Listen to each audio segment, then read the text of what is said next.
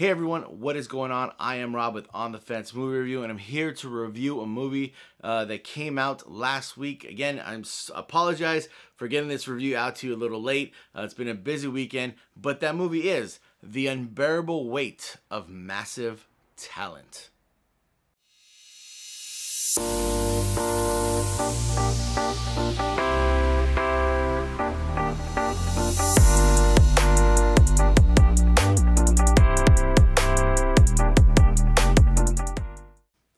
Now, The Unbearable Weight of Massive... That's a lot of words there. The Unbearable Weight of Massive Talent stars Nicolas Cage as Nick Cage and Pedro Pascal, let me look at my notes here, as Javi.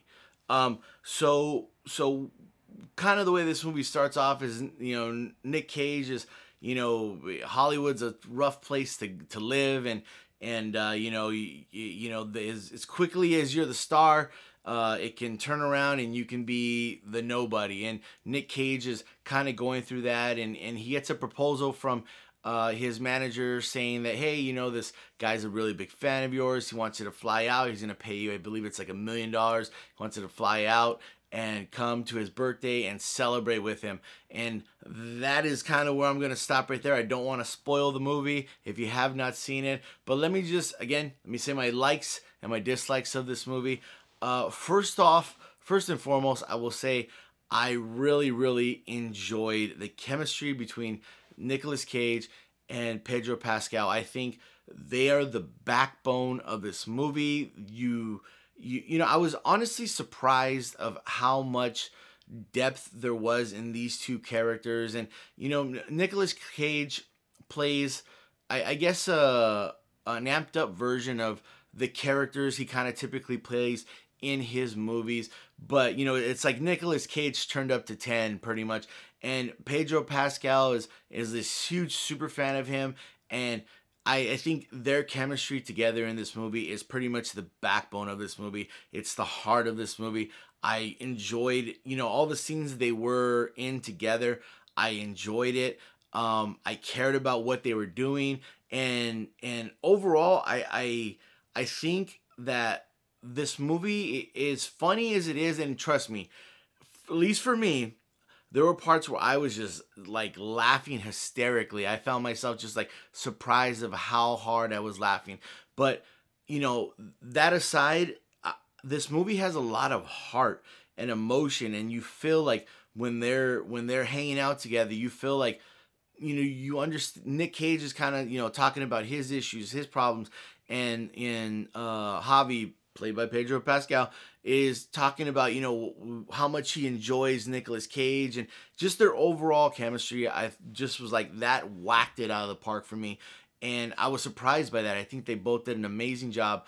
I guess one of the negative things is there's other kind of side stories going on in this movie that I just wasn't really invested in, just because I was so connected with their friendship and them getting to know each other and them just kind of going on this adventure. And when these other side stories started to come up, I was just like, okay, I see what you're trying to do, but I'm having fun hanging out with these two guys as opposed to these other stories coming in. And I understand what was going on, but for me, I think the negative part of this movie was those other side stories. But they even kind of Nicolas Cage, and Pedro Pascal, Javi, are talking about, movies, and they kind of, there's pieces of this movie that are pretty meta, and they kind of talk about what movies need to do to be successful, and that part was kind of funny.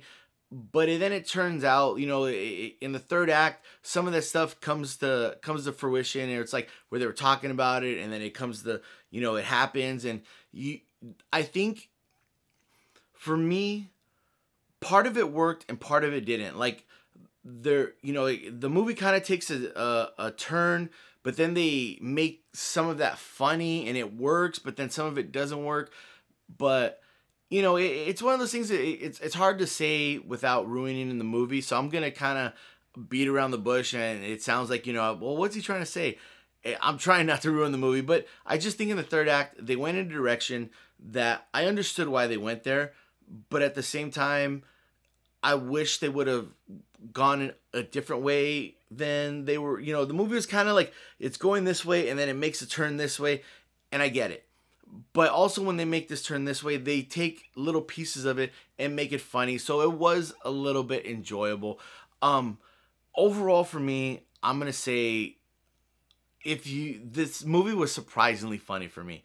And I'm going to say get off the fence and check out The Unbearable Weight of Massive Talent, just because there's actually a scene in the trailer was probably one of the funniest scenes in the movie. It's only a little snippet in the trailer where they're on this wall, and I was dying. Like the whole scene that plays out in that part, in the movie that they just show in the trailer, I was rolling in the movie. Like I just could not stop laughing. It was so hysterical.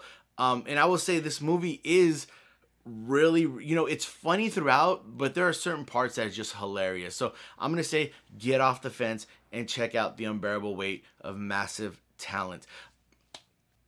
If you like this video, hit that like button. We truly appreciate it. If you have not subscribed to On the Fence Movie Review, hit that subscribe button with the bell notifications on so you can know anytime we post a video, whether it's a movie review or a real talk. That way you're in the know with us. If you have not followed us on Instagram, it's On the Fence Movie Review. We kind of post, just when we go to the theater, or just some kind of behind the scenes stuff, or quick reactions when me or Adrian or Danny kind of come out of the theater, just quick thoughts on whatever movie we saw, not like a full review. So go ahead and go over there and follow us there. And remember, we'll catch you on the fence.